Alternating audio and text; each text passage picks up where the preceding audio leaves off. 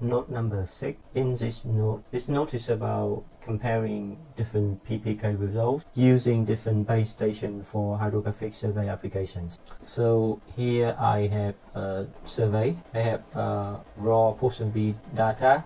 I already processed using PostPack MMS, using infusion single base post-processing method inside the software with the base station called ROD, that means RODNet. I can show the information about this station here. I can have the latitude, the longitude, the height, and also the frame. I'm not sure the frame is correct or not. We will come back to this problem later, maybe in another note. So let's assume that the coordinate is using here is correct. We have the latitude, longitude, and height from the ellipsoid as well. So I think here is the navigation data, which is here. But the base station data, I'm looking for that maybe it's inside here on the tree. So let's have a look inside here. So it's Roto here. So the base station data here. This is a file name which was created in 2014. The station called Roto. The format is Rhinex 2.11. The epoch is this time. The problem is that we don't have the information about the correct frame epoch. We don't have that information here. Or even in this coordinate data file, we don't have that. We need to know it from the location provider, but we don't have that information here. So let's assume the result is ITIF. So let's say we know that the coordinate system, we need to know the coordinate of the station, but we also need to know the right coordinate system of that coordinates as well. So in this case, we know the coordinate, but we don't really know which coordinate is actually reference to. So we assume that the local coordinate which is reference to is ITIF 2000. The epoch is 1997, which is a long time ago. It's probably not right because the time that this survey was done in 2014, which is not this current epoch and this current ITIF thing. But we keep it aside and we just assume that that's the right coordinate system. And because of that, and then we finish post-processing data using infusion single base, and we have a report here. And in this report, we can have some information about the base station. So we can see that the duration is 23-hour survey. It's pretty long survey. Really, it's a long observation for the whole day. We can see the we don't see the baseline here, but we can base length here. So based on the GNSS-QC statistics here, we can see the baseline length is ranging or varying from 18 or 19 kilometer to 22 kilometer. So it's a little bit more than 20 kilometer. It's in the Rottnest Island. And the number of satellites is from 4 to 20, so on average is 16. But we can see that the number of satellites is dropping at this time a lot. So we can see other quality here as well. And if we check the uncertainty achieved by this method, you can see that the accuracy achieved is the horizontal accuracy achieved here is actually 8.5 centimeter for horizontal uncertainty. I'm not sure this is root mean square. Does this root mean square mean the standard deviation, or this mean 1 standard deviation or 2 standard deviation? But I just say it in here first. So it's inside log file, inside the single base mission 1 report, and I will say that the result for this is, so let's say this is PPK infusion single base Roto. So the base station is Roto, Rottnest Island, and this is horizontal IMAP. 10 centimeter is low. So the next one is this one. We export it and we say it is this one, but vertical IMAP. This is 0.1 meter. This is low. Okay. And then we go to, and then we can check the real-time performance metric. real-time performance matrix is worse because this one is up to 7.5. What kind of correction is that? Let's check it. So the correction was, what is the correction? OmniStar VBS is not G2, so is less accurate. Export it. Let's say real-time as bad. OmniStar VBS Horizon 2 IMS. And then here is vertical. Vertical is also not as good as well. Export it. You can say here is vertical IMS. Done for that. That is using Rottnest Island, and Rottnest Island is actually from RTK NetWest. Next is I'm gonna check if other stations provide the same accuracy or not. I'm gonna save this project as different name. Inside here I will say Infusion single base, so it's gonna be Infusion single base, but I say that it's per. The single base station now is per PPK. Let's say that. So now I need to check the survey day, which is 2014. The month is October and the day is 6. So I say Julian day and the GPS week. I need to find this information. For this, I go back to the NOAA NGS GPS calendar. Go to 2014. Go to October. October here. October number 6. October the 6th. So October the 6th, the GPS week is this one, 1813. And the Julian day for October 6th. October the 6th is 279. That's the Julian day. I got it, so I can go to this CNSS data repository. I can go to Australian data repository here. Let's say I open a new window and I go to daily. It's in 2014. It's in October 18. So I can find for 1813. Look for it. No. What happened? The folders is empty. 1813. We found it. 1813. So we can say that there is no 1813. Why? 2014, October the 6th. Is that the day? October the 6th. October here the 6th. GPS week is 1813. It is. But here we just look for the Julian day. So 2014 and the Julian day, which is 279. So what we want to is 14279. Inside here we should have many stations. So we're looking for 2 stations closest to our location, which is Perth and Hillary. So we would say star and star. This is the station. And we say that the GAVLU from online, download from online, and we just copy to here. So we just download it. We can unzip it. So after we say this as Infusion single base, so this is one place that we can find this. So we can have 2, which is the first one is Perth, not Perth, but it's like that. The other one is Hillary 1. So we put this inside Perth, and for the other base station is called Hillary 1. So we also have it here. So let's say Hillary 1. It's not quite. So maybe at the time Hillary 1 was not set up, so only Perth is available. So we check another location, which is from FTP Data GNSS, which is a newer one in 2014. We check the Julian day, which is 279, and we check okay, we have the same result. We check Hillary, we have something here. For the other, we don't have it, but we're not sure this is the Hillary one that we want to or not. So we just copy it and put in here and check later. So we can already download the coordinate. Next thing we can do, which is we can download the orbit and other product as well. So to do that, we're gonna go to the location that we can find the. Because I have something in here, I already put it in here, so I can go to this location. And from here I can just go straight to that. No, I need to log in. I think I have the login. Yeah, so I just log in by myself. So the login is working well.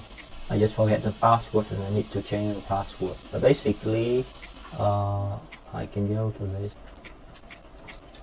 I can go to that location. I have an arrow there, which is not what I'm looking for. Something wrong with it. I think something wrong with it there. Achieve a kind. It should be GNSS. Should be data, or should be daily, and I can find the year and the Julian day, which is 279. What I have inside here, I'm not expecting this. So let's bear with me, and I'm looking for the other one.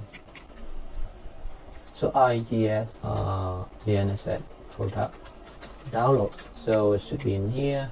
I'm hopeful. Hopefully I get it. Not the one I'm looking for. Where it is? Maybe this one. Here you go. So I should make this and I put it in here. And the address for this should be correct. It's actually this. No, it's not correct. You put when I put the it's wrong. It's absolutely wrong. This is absolutely wrong. There's a better way, which is doing this. I'm not sure. Can I put a picture in the comment? I can't.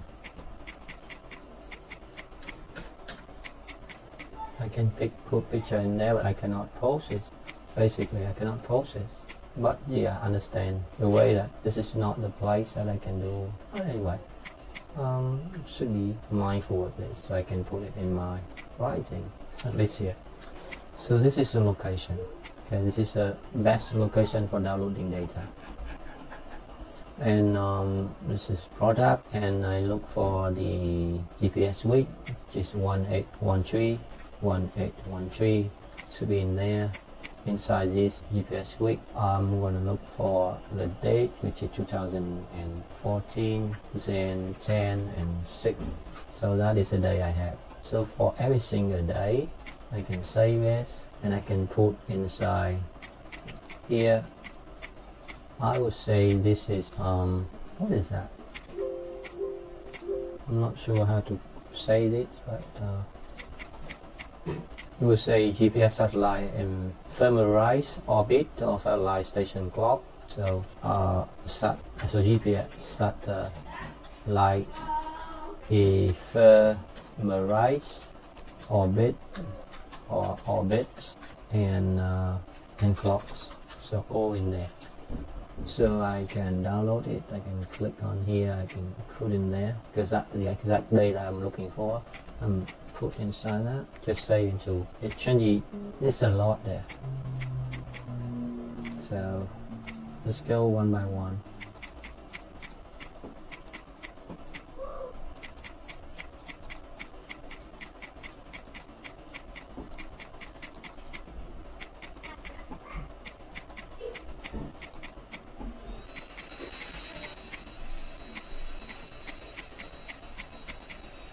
I'm not sure that I'm doing the right thing now, but this is a way that I understand now. I think, and I hope that someone can help to explain better and fix the way that I'm doing. Okay, so I'm done for that. And I would say that I need to say that I download from this website. So maybe inside here I just say that one. And then at the end of the day I will put inside here all the product. But there are two different ways, other way that I can also get from the other location, which is better, which is inside here, inside FTP location. So I have this inside here, and this is also GPS product, which is 1813 to be there. And inside 1813 I should have the day. I think this is a better way to find it. Inside here I can find the right day, that is next week. So I just look for, I think 2000 how the data is organized here. It's organized by number of day in the week, I think so. So I can sort the data using I think detail. I can just sort the data by name, and because we know that here Sunday this is 24 2014. What was the day?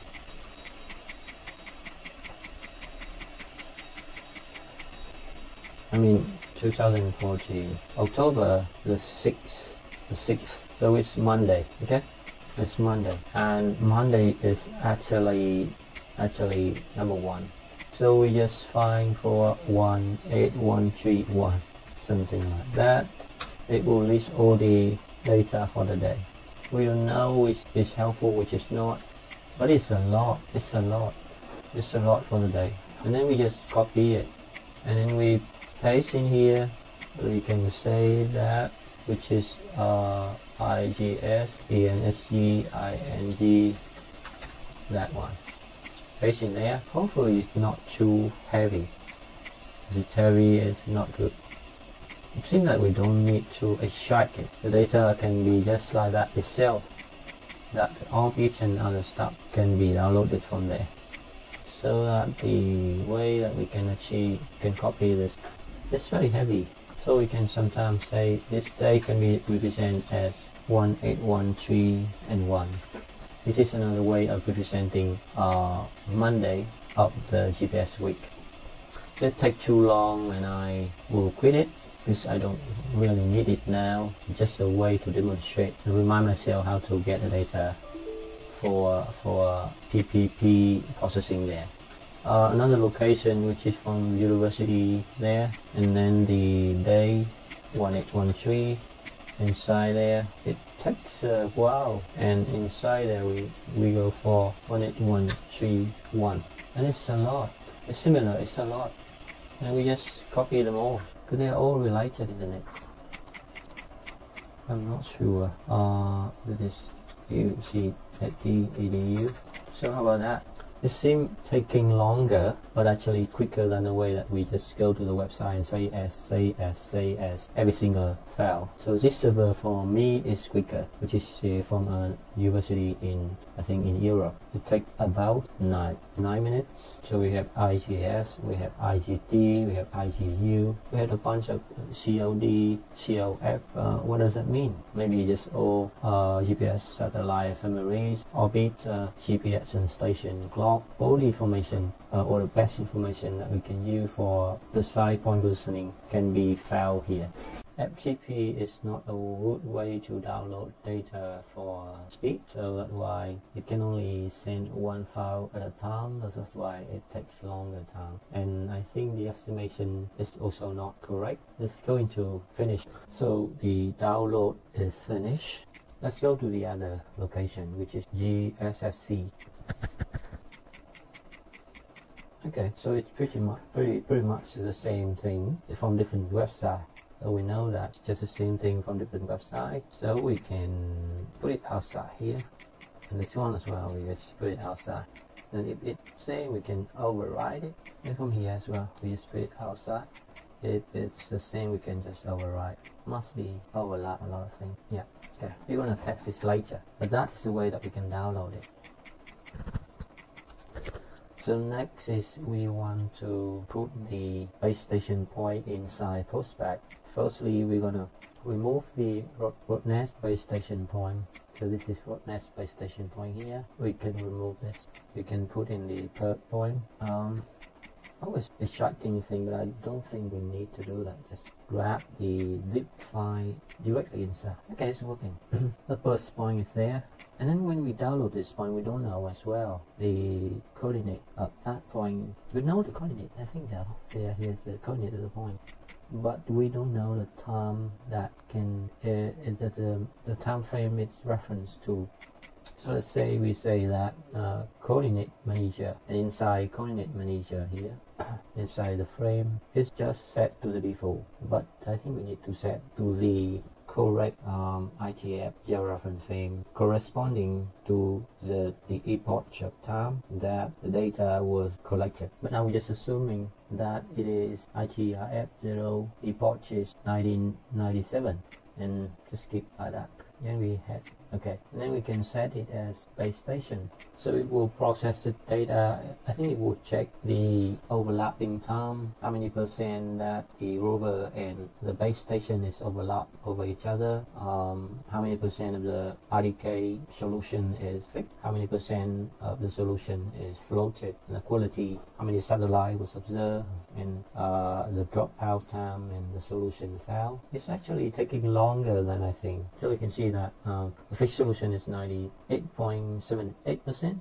So the epoch, the fixed epoch is 1919569. I would say that this is GPS. The fixed epoch is that, the fixed epoch is that 19569. I don't understand. Okay. And the next step, we can continue and start processing the data. So the initial base rover separation for forward or backward processing exceeds 20 kilometers. So it exceeds 20 kilometers. So the software asks us that we continue or not. Okay, we accept it. It's just continue. Let's observe how we can get in terms of the result. This is the estimation of the uncertainty. It's looking better and better, but not up to 1 centimeter level of accuracy. But this is also already good. 5 centimeter level of accuracy is insanely good. Yeah, and this is forward processing. When the software is doing the backward processing, the accuracy is going to be improved a little bit more. So I'm not really don't know what's involved inside forward and backward processing. Maybe I can search in the manual here. Forward processing. So what I found here is that yes, there's no information explaining about what does it mean for forward processing and backward processing. We just understand that with navigation data, with base station data, with raw GNSS data of the rover, we can achieve better solution using infusion single base method. So now the processing is, let's do forward processing, backward processing, and then now it's do precise forward processing. So it's involved really a lot of different steps inside the processing method here. You can notice that there is still some gaps in the satellite observation data, but maybe navigation and motion and altitude data can help to overcome that. Now the software is computing smooth state, and then it will write to aspect alpha. And then we can use it for other software such as Caris, Quimera, HyPack, and other hydrographic survey data processing data. So now the aspect is writing out, so probably it takes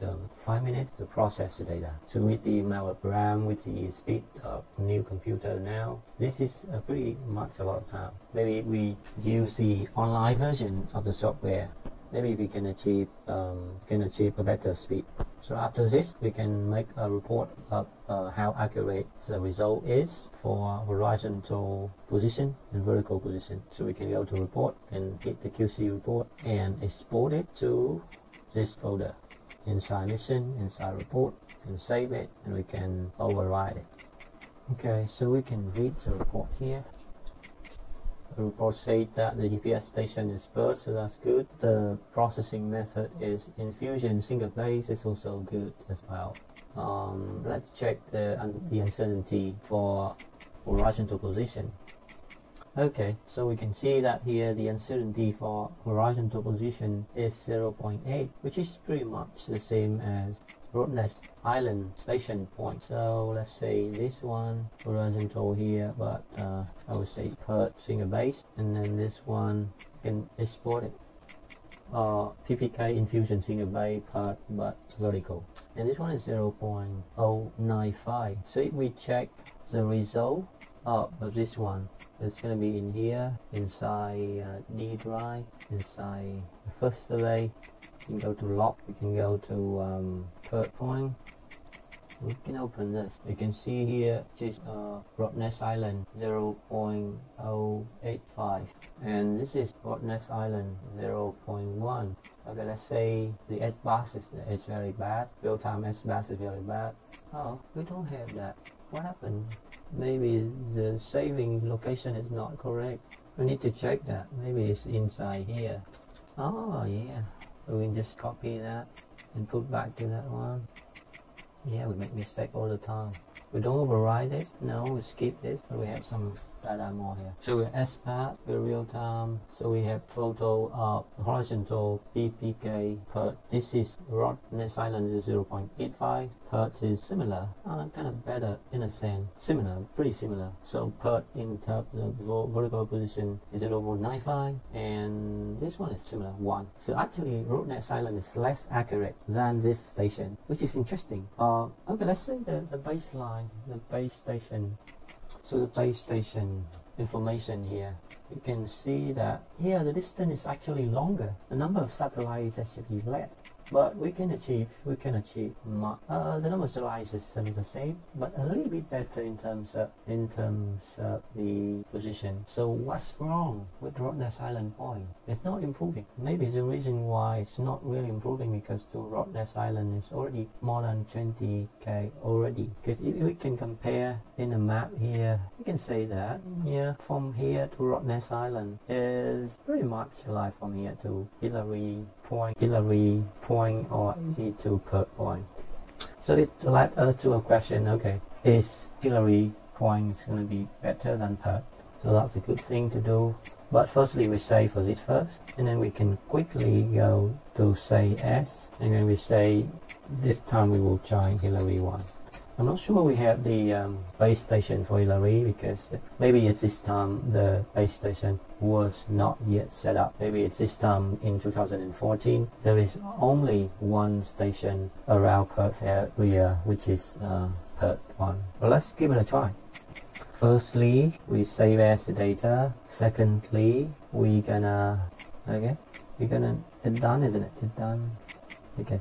Secondly, we need to remove the base station because this is a new project, and then we can import Hillary in.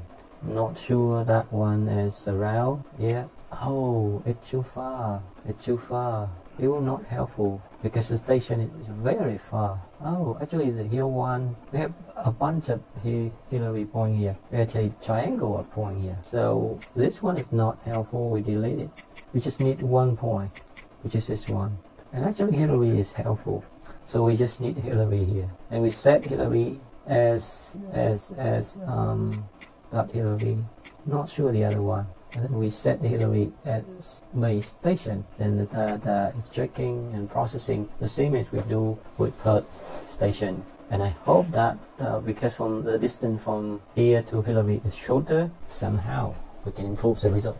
But at least we can compare. We have something to compare. We don't subjectively think and state that which point is better. We just see the result, and the result will speak itself. So again, the same. It will take some time to check the base station.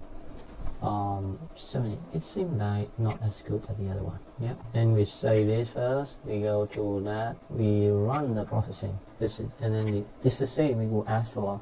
The problem with distance from the base station and rover station is more than 20 kilometers, and we just accept as yes and go ahead and let the software process the data. We have something here interesting. What is that? Oh, we have something here, which is user app data temporary. Interesting. We print out something here. So if we hit on this one, okay. We report something. We don't use this. We do the backward processing now, and after that the software will do precise forward processing, I think so, and it's compute the kinematic ambiguity resolution, and then finally it will export to spat.out file. So it's the software smoothing processing now, and now it's writing the spat trajectory file outside. It will take about 1 or 2 minutes to do that. Just that, and then the processing is finished. We can check the report. Of course, we need to change the location for the report, which is not in there anymore, which is in Hillary 1. And we override the previous report. And the final step is getting the horizontal uncertainty and vertical uncertainty for both the PPK solution and the real-time normal solution. And we can display plot here and show the smooth performance and check it out. Wow, it's almost the same. we can export it and check the location, which is in Hillary, in report. So this one is PPK infusion single base. Just change the base station name. And this one is down position, so it brings the accuracy from several meter to several centimeter or 10 centimeter. So I'm going to do the vertical one here, and then I'm done for that. So we can conclude the result is that the base station from Rottnest is not actually even worse in comparison with the base station from Perth and the other base station from Hillary. And what I need to do is I need to note down what the base station this one is actually using before, so the base station name, so I can note it down for my study. But for now, 2014 is good.